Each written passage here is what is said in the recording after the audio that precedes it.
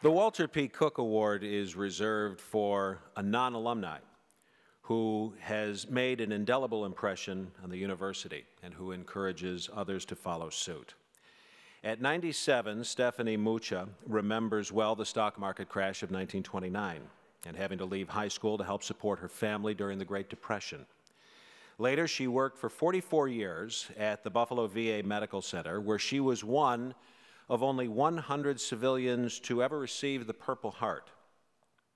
After Mucha witnessed a demonstration of the first implantable cardiac pacemaker at the VA, she and her late husband invested $255.50 in the company that licensed it. The rest, as they say, is history. As a self-taught expert investor, her knowledge of the market and her success is so extraordinary that Barron's, America's premier financial publication, profiled her in its September 2014 issue. In fact, just about an hour ago, I read that cover story that Stephanie had brought with her. I'll also say in all the years I've been hosting this event, Stephanie is the first person who sang the alma mater with the Buffalo Chips.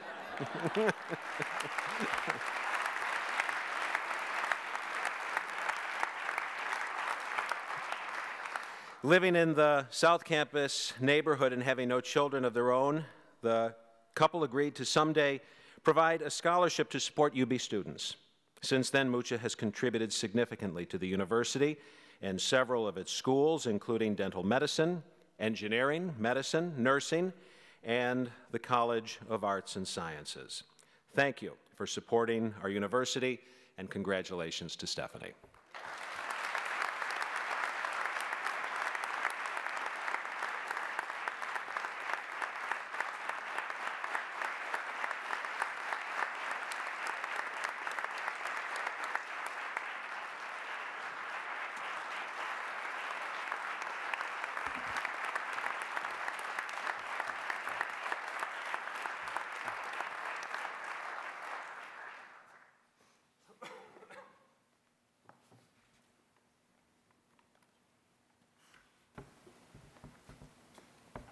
Hello, everybody. What can I say? He said it all. First, I want to thank the University of Buffalo Alumni Association for honoring me with this distinguished award. Sorry, I get emotional. After I was notified I'd been selected, I wanted to know something about Walter P. Cook. I learned that he did not attend University of Buffalo, but a generous benefactor and trustee.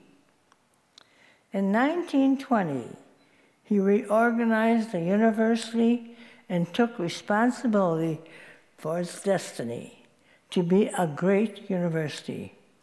I am humbled to receive such a beautiful award.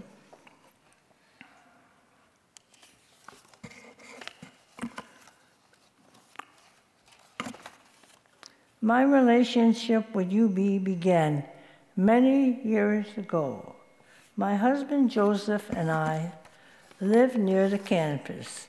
In fact, it's on Winspear. We came from very poor families.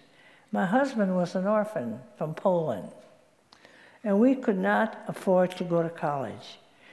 We enjoyed taking walks on campus the evening when we could meet students along the way. Many years later, I was a patient at the UB Dental School, where I received wonderful care. I was a pilot study for capping with Dr. Milton Brown. Pilot study? Can you believe that? Knowing UB as we did, we decided to make donations for student scholarships. We have been very fortunate in being to fulfill that dream. I worked as a licensed practical nurse at the VA hospital. One day, I was in research when Dr. Wilson Greatbash implanted the first pacemaker in a dog.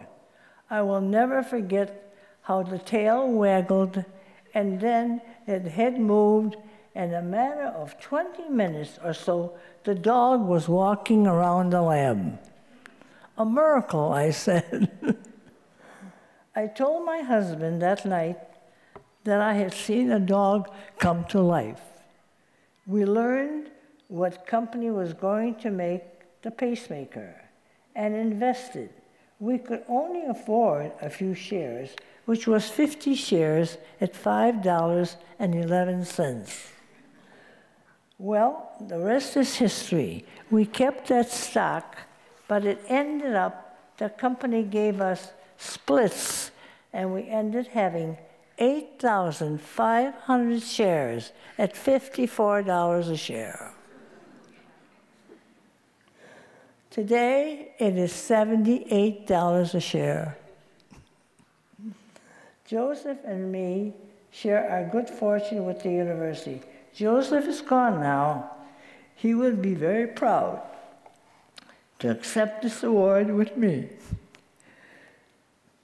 So I accept this in his memory. Giving the university has brought me much joy. I have made many friends and so many students.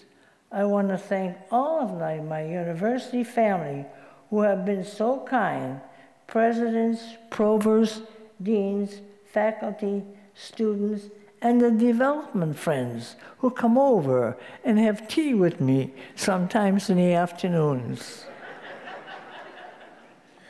I am blessed to be in a position to give the university and honored and grateful at being chosen to receive this award.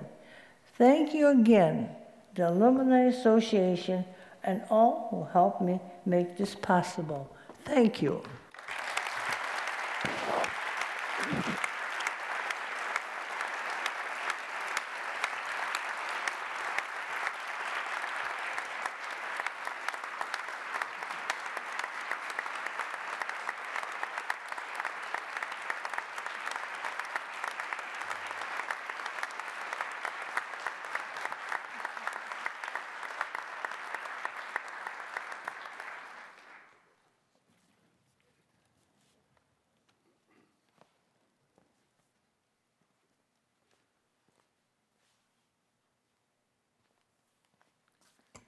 Stephanie and I rehearsed not mixing up our notebooks before the program began.